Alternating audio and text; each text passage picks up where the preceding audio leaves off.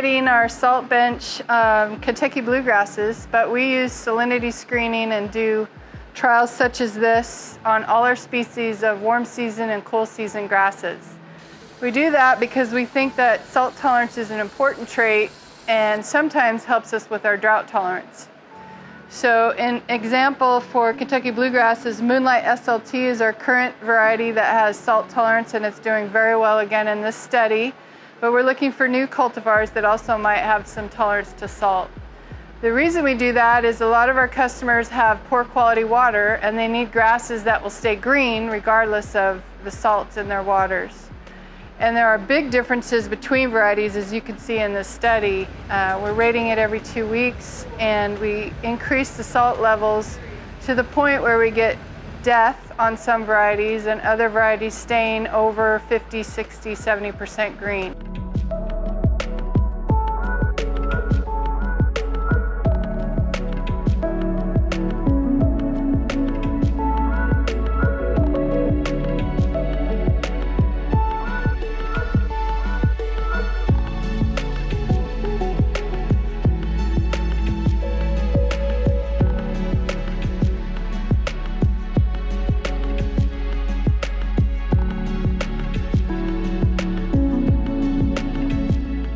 An example of the value of this would be in Mexico, where they have such salty conditions that they can't plant grass in their pastures.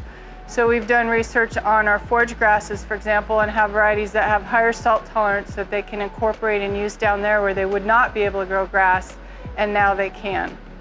The same goes in the turf world. We've seen situations where our salt-tolerant tall fescues do much better in Southern California on sod farms, where they have salty water conditions, and usually they can't grow in tall fescue in the summer. When it gets hot and dry, the salts cause problems in the sod, but our salt-tolerant varieties like Saltillo and Rain Dance perform extremely well, so they're able to grow in their sod faster and have healthier turf because of its salinity tolerance.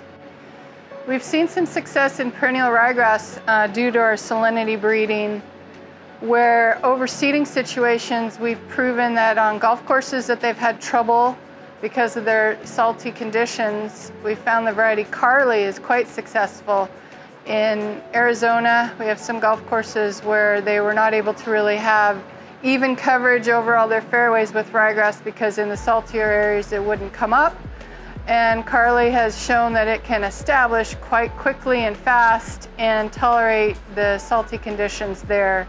So Carly has been one of the choices for guys that have issues or gals that have issues with salty conditions for overseeding or permanent turf.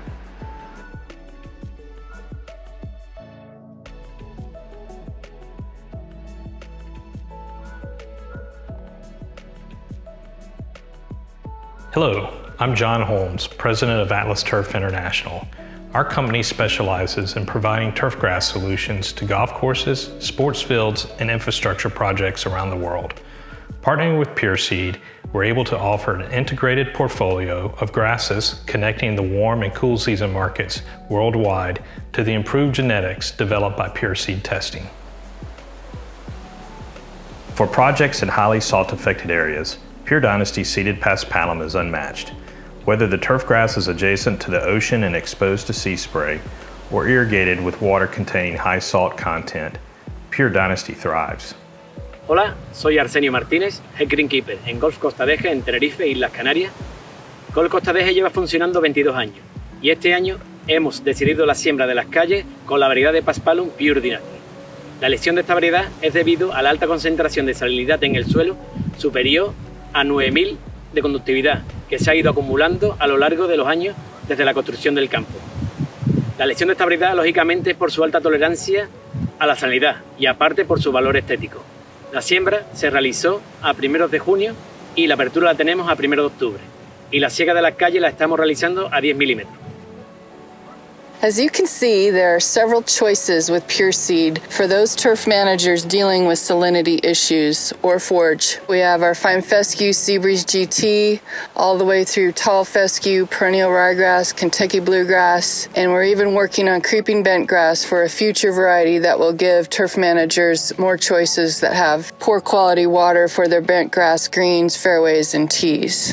Thank you so much again for watching our Salinity episode.